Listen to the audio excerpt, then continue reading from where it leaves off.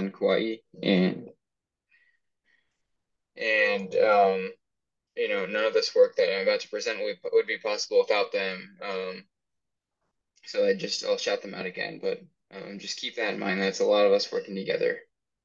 So today I'm going to be talking about kind of the history of forest birds in the Hawaiian Islands, why they're so important, um, and the current threats and what we're doing to prevent them from going extinct. So first I'm going to talk about the biodiversity of the Hawaiian Islands in general. And I think that's a good starting point to understand how unique these beautiful honey creepers are. Here's an akikiki is what it's called. A lot of the bird names are um, named after the sound that the bird makes, and so this one kind of goes akikiki, which I think is pretty cool. Those are some of the Hawaiian names. Um, and the first thing to know is that Hawaiian Islands are one of the most isolated places on Earth. The nearest other like major island are the Marquesas, which are 1,800 miles away, and that's where the Polynesians who settled Hawaii came from. And the nearest actual continent is North America, 2,500 miles away. So it's pretty incredible how anything could get here at all. And so life did actually manage to colonize the Hawaiian Islands, believe it or not. And there are three W's that people use to describe the three methods. And normally I'd ask for maybe some guesses as to what those are, but since it's kind of a hybrid, I'll just go ahead with the first one and you guys can guess in your head. The first one is water.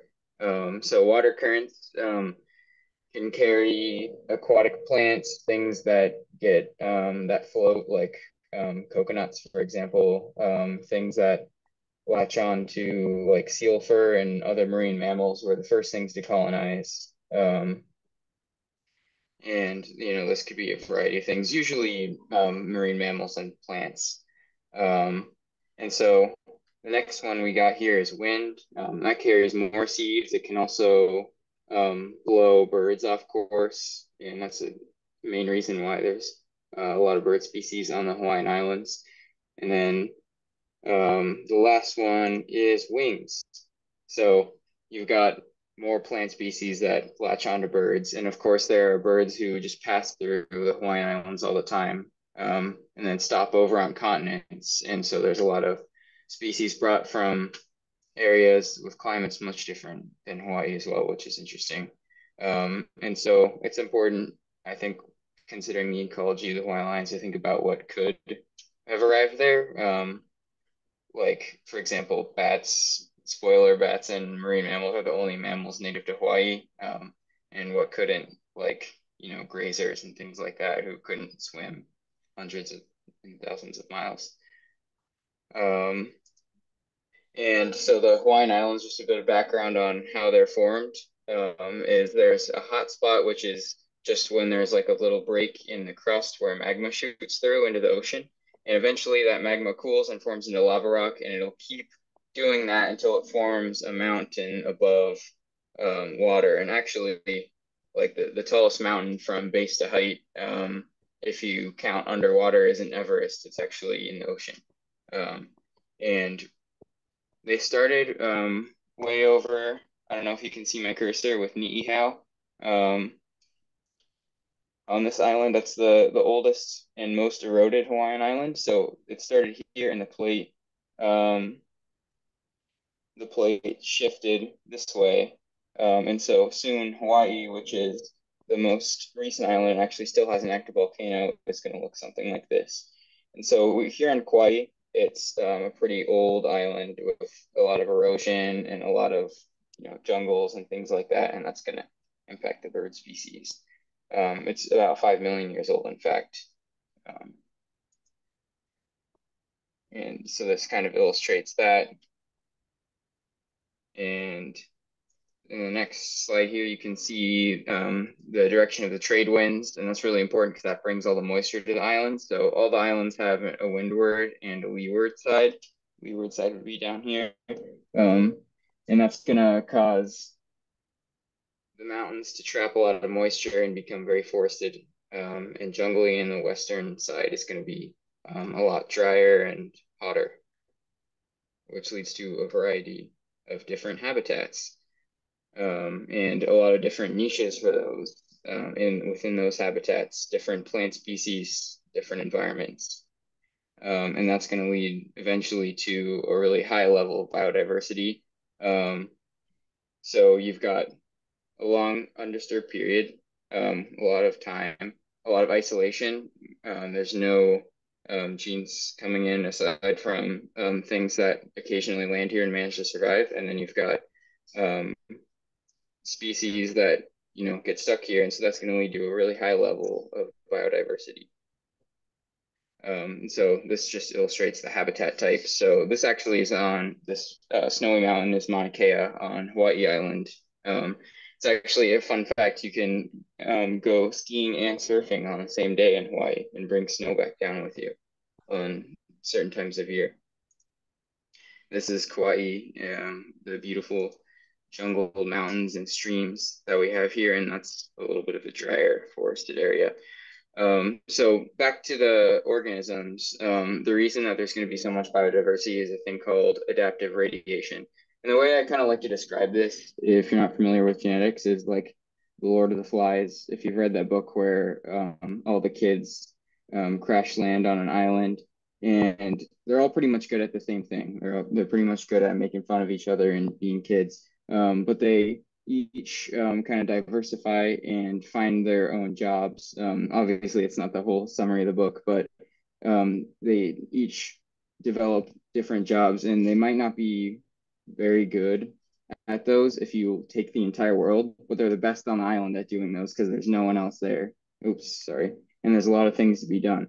And that's kind of what happens with adaptive radiation. So, like one spider species diversifies into 60 because they all can't do the same thing. So there's a lot of pressure on them to learn how to do different things. So through evolution, they each radiate into like 60 different species, for example, in less than 5 million years. It's a process that happens really fast. And one of the best examples of this is the honey creeper radiation. For reference, Darwin's finches on the Galapagos are another example of this, but there's only 18 species of those, and there's at least 50 honey creeper species that came from one rosy finch population right here that came from Asia. So that's pretty crazy. Think about the number of diversity that you can get in such a short period of time. And they, of course, developed all kinds of different feeding strategies. And that's kind of one of the things that sets them apart. And since there's no genes of rosy finches constantly coming to the island because it was such a freak accident they got there in the first place, they are free to just evolve into many different things. So now I want to talk a little bit about the specific birds on Kauai and their threats, because that was really central to what KFBRP actually does. So the birds, one of the things that makes them both magnificent and vulnerable is their specialization through coevolution. So you see this lobelia flower is the exact same shape as the amakihi bill, because the amakihi, the Kauai amakihi, how that works is it evolves a slightly longer bill to reach the nectar in a flower, but then the flower only reproduces because the pollen gets stuck to the bird face. And so it grows a longer flower to force the amakihi to stick its face way in and get covered in pollen. And so they just keep doing that, and you get this really cool bill and flower morphology. And so you can see kind of the other strange and wonderful bills of other honey creepers. And this also in turn makes the birds extremely important to the environment, because a lot of these flowers, since they co-evolve with the birds, are completely dependent on those birds to spread and to fertilize other plants. And without them, they'll disappear from the forest as well and eventually collapse the forest ecosystem. And they're on top of both the ecological and just innate value of these birds. They also have an extreme cultural importance. The Ali'i wore headdresses and robes, feather, and they're often the birds are seen as messengers of the gods. And Hawaiians understood how important the birds were to forest health, and so they actually, when they caught birds, instead of killing them and taking all their feathers, they devised a way to use sap and bait to stick them to a tree, and then they would just pluck a few feathers and let them go. And so they managed in some ways to coexist with these birds, and they have really strong cultural importance. And so honey creepers weren't the only things. There was also a ton of waterfowl that landed and got here, and there were no grazers to compete with, no pigs or cows or anything. And so they sometimes lost the ability to fly, sometimes didn't, but they just became pretty much grass eaters and small plant eaters. And unfortunately, this wasn't a good decision when humans arrived, which I'll talk about a little bit later. But this is kind of the first example of how we can lose a lot of biodiversity in a short amount of time because of humans. So the Polynesians got there, and of course they were in tune with their environment, and they managed to live sustainably in a lot of ways. But when they first came, they inevitably brought diseases that infected wildlife. They brought rats and pigs for food and other purposes that began to um, have negative effects on the native wildlife. And then they also hunted and gathered, and so they ended up killing a lot of those like defenseless grazing birds for food because they just landed on a new island. They didn't really know their way around. They needed to survive. And so this outlines some of those, and I'll talk a little bit later about this, but the rats, for example, eat the eggs in the birds, and the pigs destroy plants and spread invasive species, and they can also kill the birds directly. And so out of those grazing waterfowl that I was talking about, only the nene exists. The rest of them are unfortunately extinct. And then it doesn't really stop there because the Europeans arrived on Hawaii, and on a much greater scale, even so 1778 AD, that's after the US, obviously, American, gotta throw that reference in there. The US was founded, and so this is very recently colonized by Europeans, but they were able to do things like create sugar plantations that um, eroded and deprived the soil of nutrients, and resorts and buildings and things like that. Replaced a lot of the dry forests on the island and other ecosystems. And that led to a lot of extinction as well. In fact, the birds used to be all forested, or used to exist all the way down to the coast because the forests did as well. They also brought invasive plants. So the strawberry guava right here, the reason it all looks so homogeneous in most of this area is because that's all strawberry guava.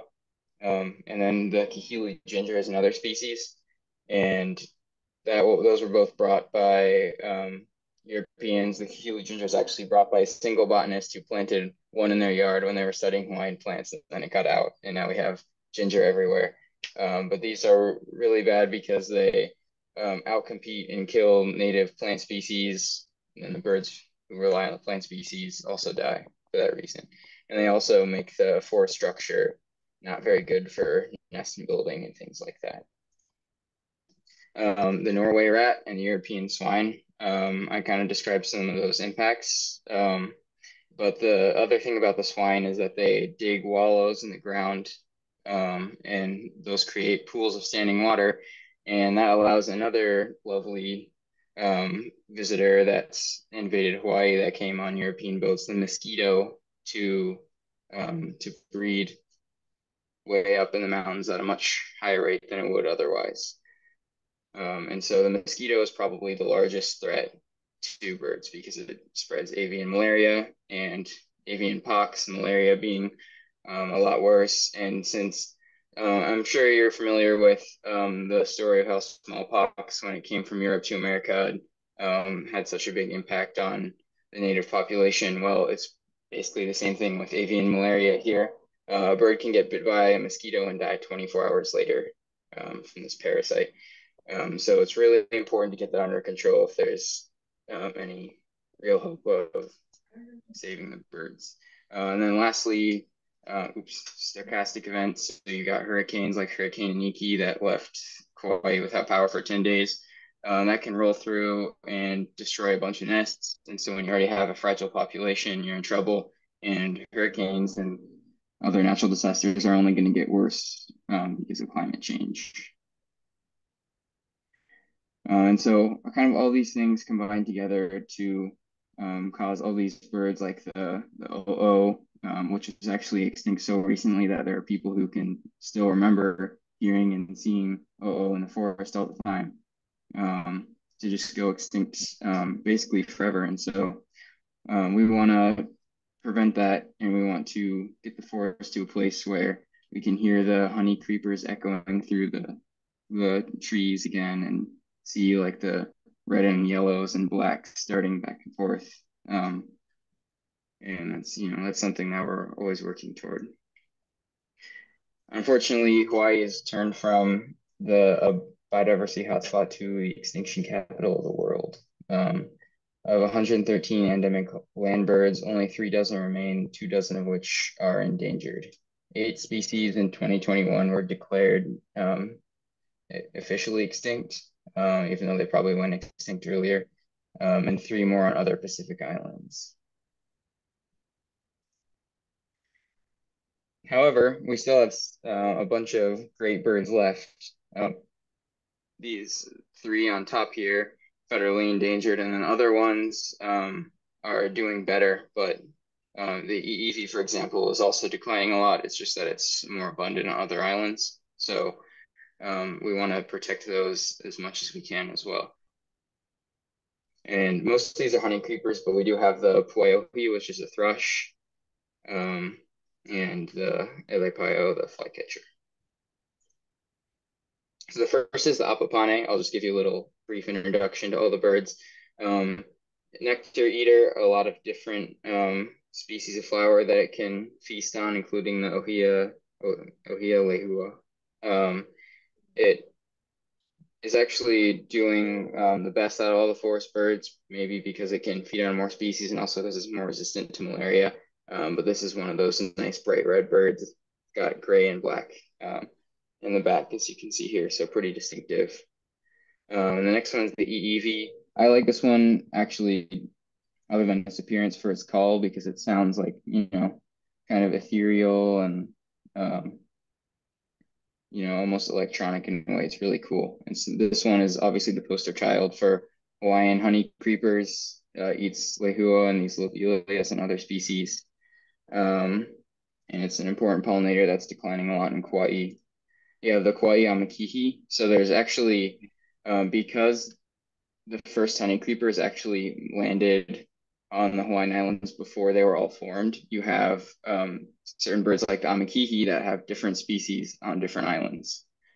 So this is the Kauai amakihi, and they can feed on a lot of different things. And they've also potentially shown some resistance to malaria, but they are still declining, partially because they only nest in ohia trees. So there's a fungus called rapid ohia death that a lot of our partners are working on.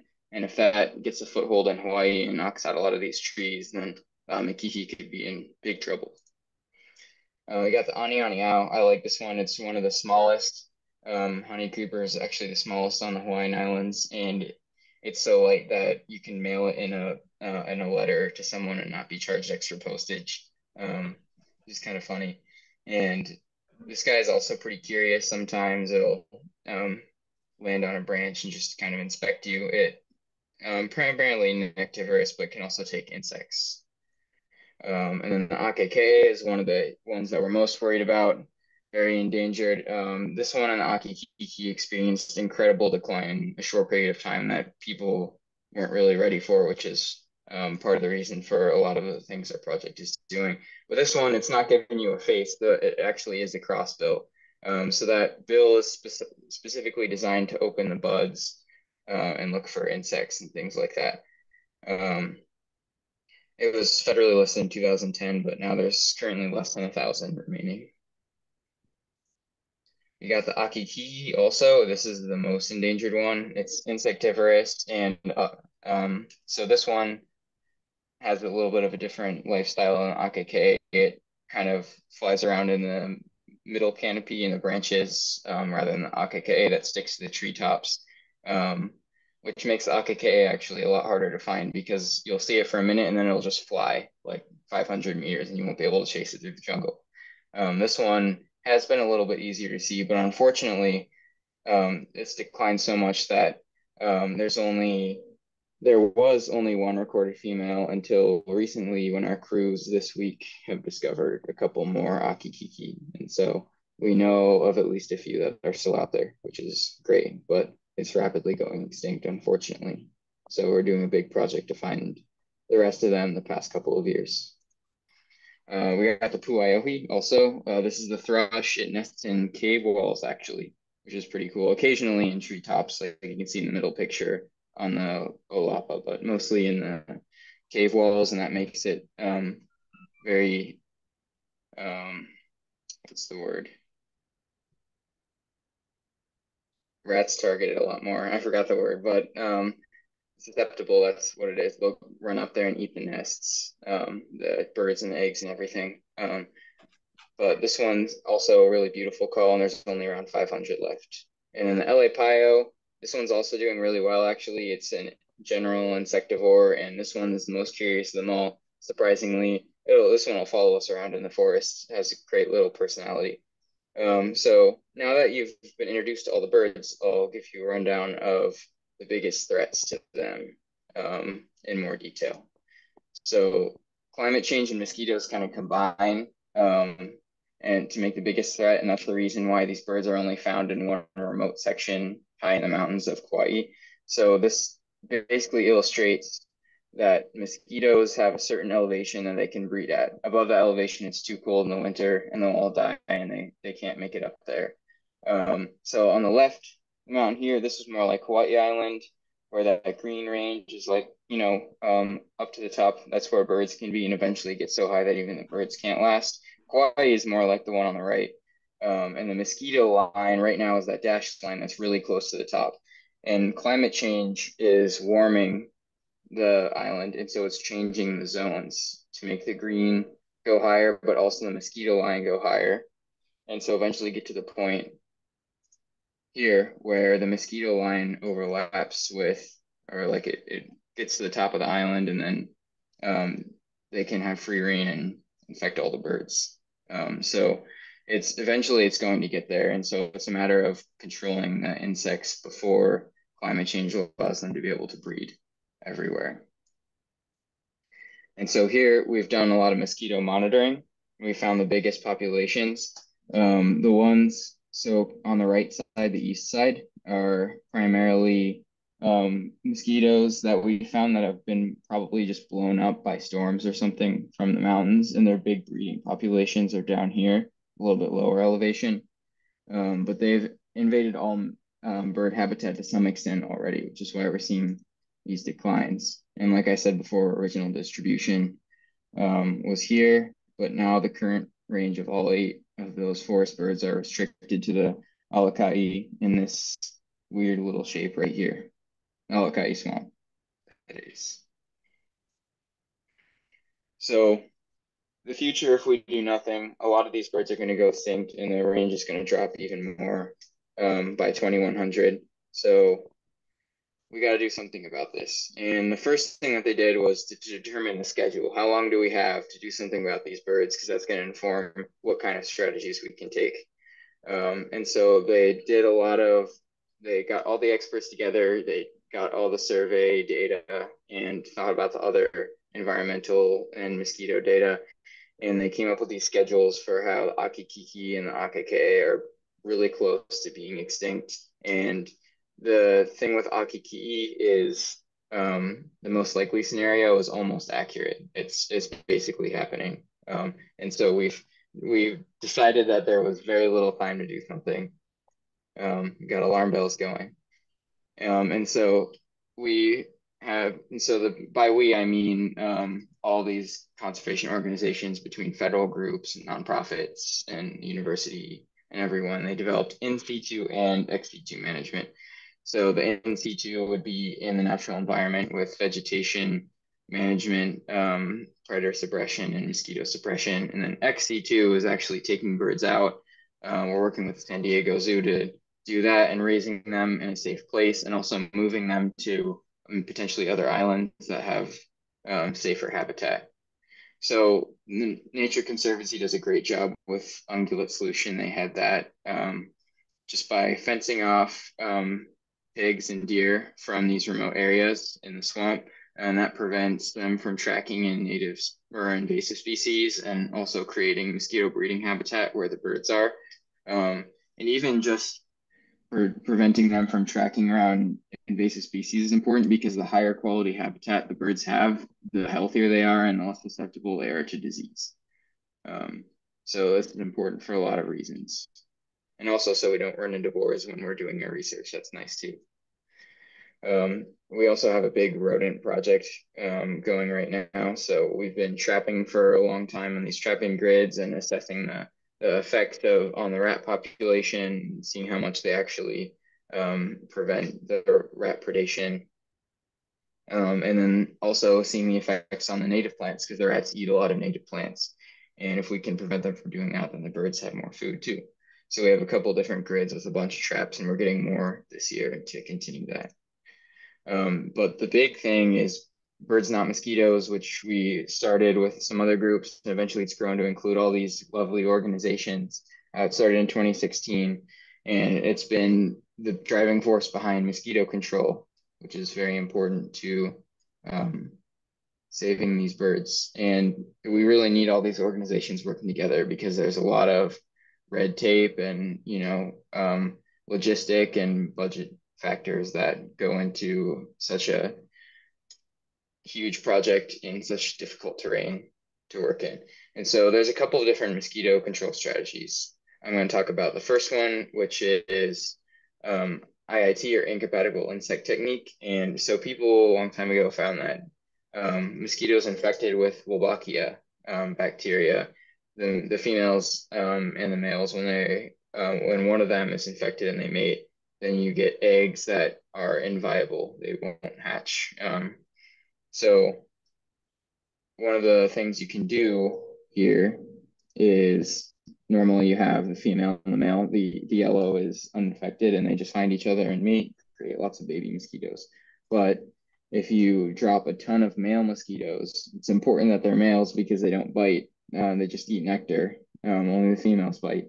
Then the female's not going to be able to find the males that are healthy. They're just going to mate with the Wolbachia infected males and eventually produce eggs that can't hatch, and it'll really tamp down the population. And this has been shown in a lot of different areas. It's not like an experimental technique or anything. The only experimental part for the Hawaiian Islands is seeing if we can get the right amount of mosquitoes in there and get them to disperse enough because of the weather and the conditions. Because what you have to do is drop these things from a helicopter in little pods. It's not the easiest thing to do. But that's the main idea behind that. And that's been in the works for a long time. We had to get permits of all kinds to drop, live mosquitoes. If you know much about Hawaiian history, you know that things like the mongoose have been introduced and done horrible things and like killed a lot of native birds. And so they really want to make sure that things aren't being introduced that are going to negatively affect the ecology. So we had to do a lot of that, a lot of work with the public to make sure that people understand what's going on and that they're okay with it. And eventually, Maui Forest Birds actually is a sister organization on Maui, and they were able to start their trials first, so we learned from them. And another big roadblock actually was the company. There's like one company that raises all these male mosquitoes, and they hadn't raised so there's the genus Culex, which is the one that has the avian malaria for this area, and they hadn't raised any mosquitoes in that genus, so it took them a while to figure out how they could produce enough for us to use. So we did that. We did public comments, and we took all that into account and developed a strategy that we're rolling out this year, thankfully. The other strategy is BTI, and so basically it's bacteria. People use this in agriculture. They'll spray it around. They'll spray it in neighborhoods. It's another common thing where it only affects this one genus of mosquitoes, and what it does is the bacteria get in there, and there's a protein that the larvae of the mosquitoes make that binds that the bacteria bind with, and they create big cysts that rupture and kill the larvae. Pretty much. That BTI was found in soil a long time ago, and it's fortunately completely harmless to humans and other insects. So we have been spraying this in a lot of different places and doing a lot of monitoring to see how effective it actually is. We have to do helicopter, and like IIT, I should have mentioned this with IIT, you have to keep doing it kind of over and over. It's not a one-time solution because there's always more mosquitoes coming in. So you need to keep the populations low. And surprisingly, it can get into these little holes. Even the droplets are specifically formulated to be able to float around in the air and get into those holes. And so we did our monitoring projects. You can see here that's an adult mosquito trap, but it's next to some larvae cups. And while it doesn't show like a super strong decline, you can see that the not treated area had a huge growth in the number of mosquitoes found per trap night. But the ones infected by BTI saw a small decline. So it was a pretty big influence. And traditionally, what this does is not only does it target two different life stages of mosquitoes, but also you go and you spray the BTI and you knock down the population a lot to a level where you can add the infected male mosquitoes without at a rate where there's way more infected males than healthy males. And so we are combining these two this year in the spring and then in the fall to really reduce mosquito population both on the plateau and in the source populations next to the plateau to make a difference. Now we also have ex situ conservation, which isn't, what you want to do necessarily, but sometimes you need to. And so we have collected a lot, there's obviously a lot of permits as well that come with this to collect a bunch of birds and a bunch of eggs and make sure that they're all healthy and in good environments and release them as soon as possible when we identify an area where we can do that. And so, as you can see, a lot of akikiki eggs, and most of them are still alive. Obviously, when you have a new species, it's a learning curve on how to care for them properly. So unfortunately, a few of the birds have died, but the populations are stable and even beginning to increase for akikiki and akka in captivity. So hopefully, we think we'll be in a place where we can grow the population even while we're waiting for the environment to be in the right spot to re-release them. We also did adult collections by netting them. We've seen a lot fewer adults by doing this. This is another way to monitor how many adults there are. And we've seen a lot fewer, but fortunately we're taking some as an insurance population. Another idea that we have had is translocating them to places like Maui. It's a newer island. It has a higher mountain, so it might be a better place. A couple of concerns with this are eventually the mosquitoes are going to be able to get to those higher elevations too, so it'll be a temporary solution. And also, reintroductions are always risky. If it doesn't work out because it's not the exact same environment, then we just lost our insurance population. So there's a lot of work and a lot of modeling going into whether those environments are suitable, and it's still under consideration. So to summarize kind of what's next for us, we've got rat trapping to decrease rat density, and the two-pronged mosquito control approach. We're also looking for the remaining Akikiki and Akeke to know where they are, protect those areas, and also to potentially collect if we need to do more of that.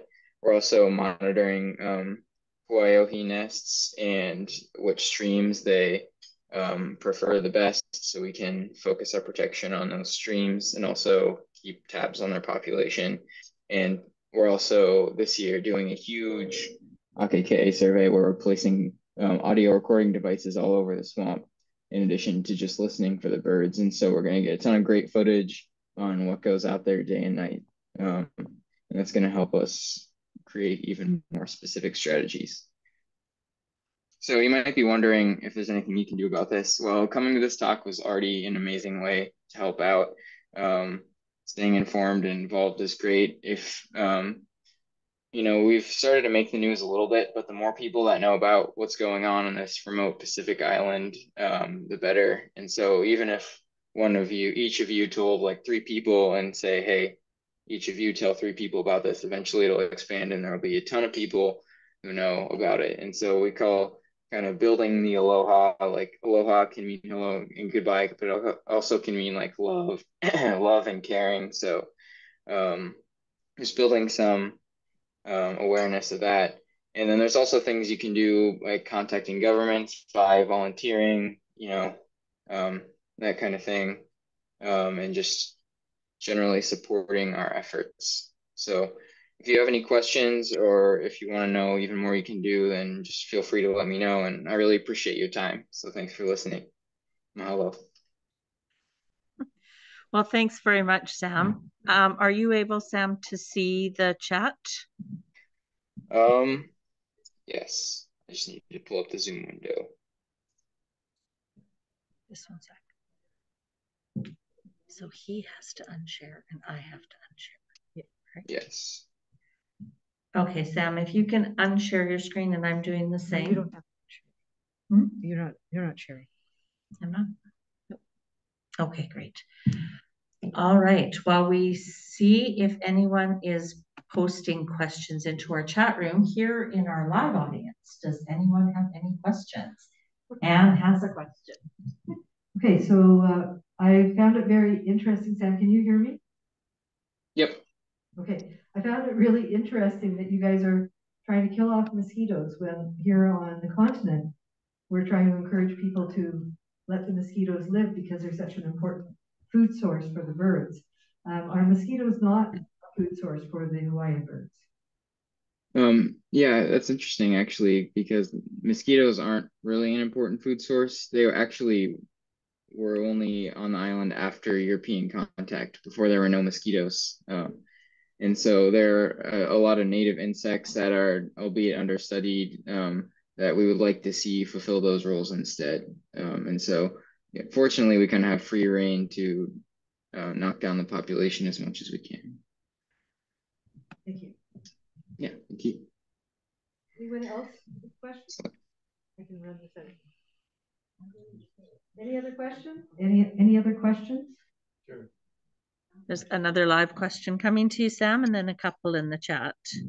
Yeah, Sam, I found your presentation really good, excellent. Thanks. The use of BTI, though, is that not also targeting your moths and butterflies as well? Yeah, so the great thing about BTI is that the bacteria, so the way it works is that I kind of glossed over this, but it produces a protein that binds with another specific protein that only this genus of mosquitoes produces. So in most species, even if it like gets into the insect itself, it's not really going to do anything. It's just going to be killed by the immune system or just hang out. But when it gets into this specific genus of mosquito larvae, those proteins bind and they form these big cysts that eventually rupture the gut membrane. So we've done trials on this in Kauai and elsewhere, and other types of insects fortunately aren't affected. Thanks very much, Sam. Yeah, thank you. Okay. Yeah, I think we can move to addressing the questions in the chat. Are you able to see those? Yeah, so I'll just take them from the top. Studying the effects of tourism. About specific projects, we might have done some very early in the existence of Kauai Forest Bird Recovery Project, maybe in the early 2010s. So there actually is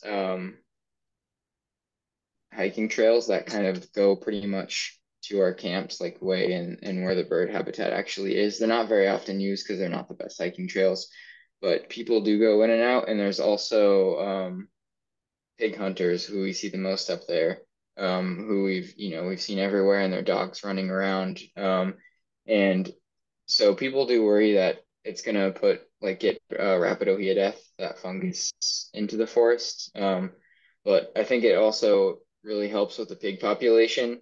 So I'm not exactly sure, but the only places that the birds are very protected, and they don't see a lot of human traffic aside from the occasional pig hunter. So um, that's most of the information I have on tourism. It would be nice if there was a lot more of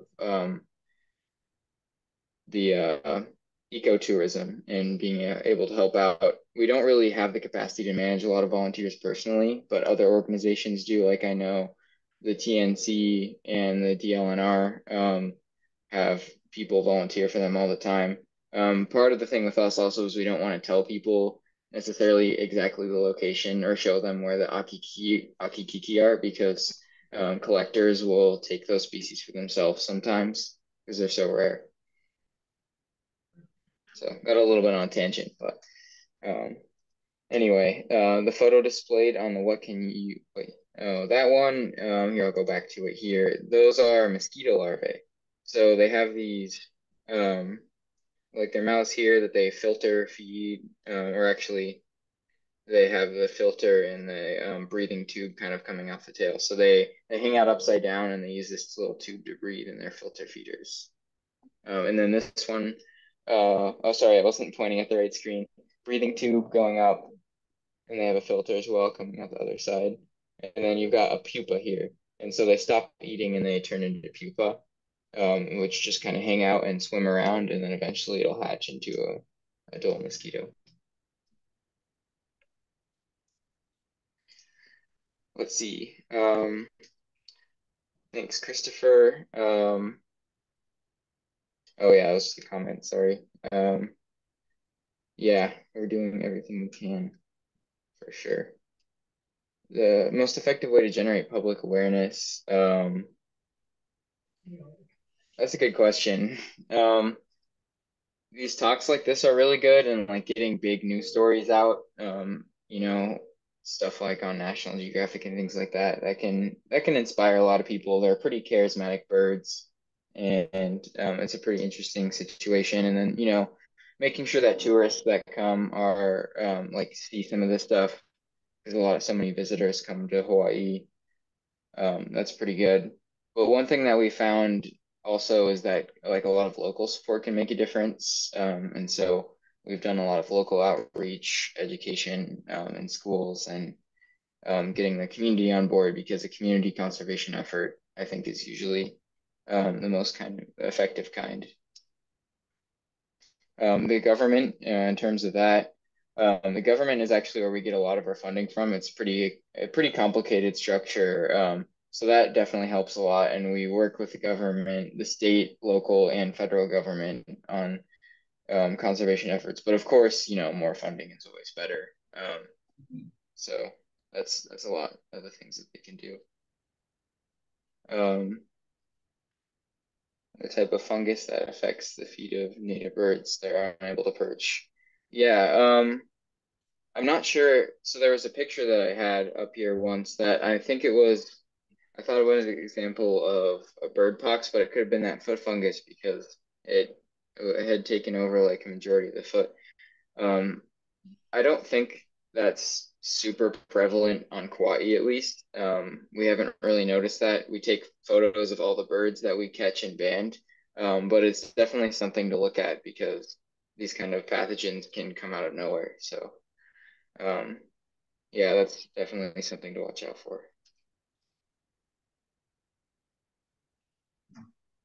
Yeah, any other questions or anything like that? Are there any other questions here? No, there is a question here. Sam, one sec, I'll carry the microphone up. Cool.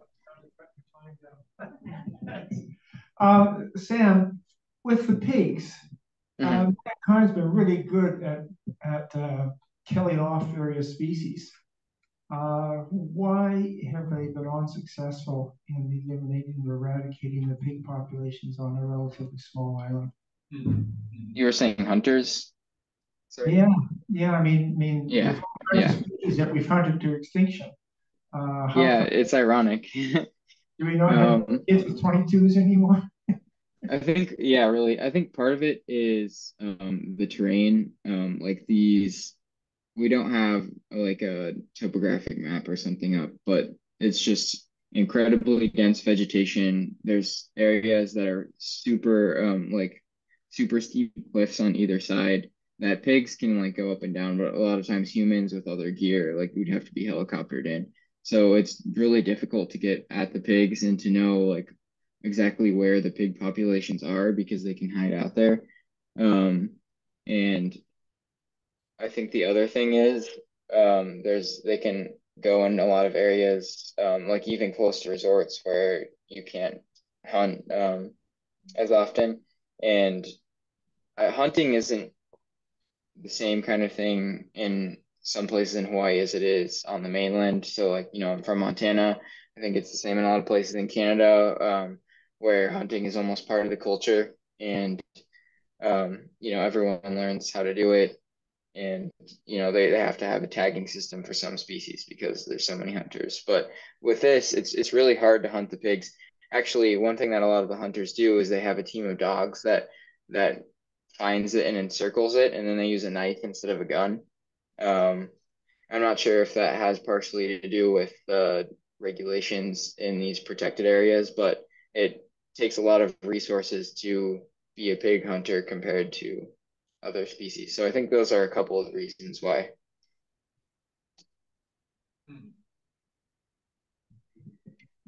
I see a question here in the chat about the effectiveness on rat traps. Actually, that's something I was just working on.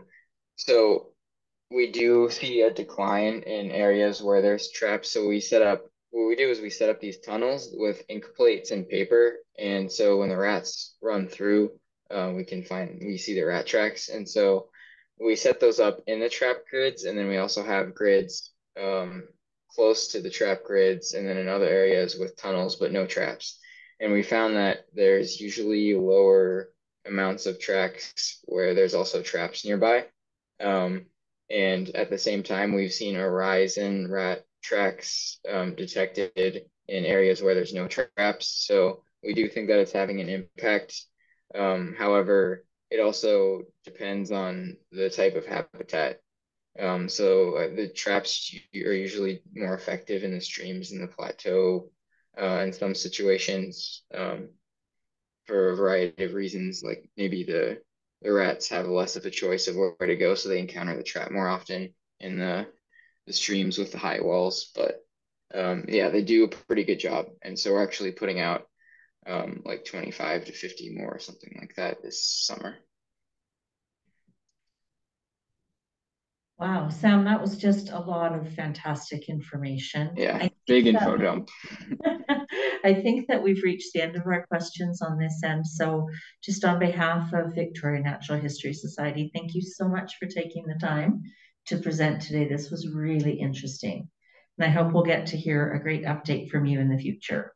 Thank you. Yeah, I'd love to be able to give you some good news at the end of the year or something like that. I really appreciate your time. So thanks so much. All right, enjoy the rest of your day on Kauai, and we will talk again. Have a good night.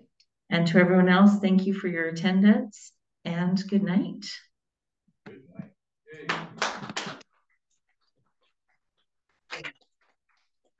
Good night.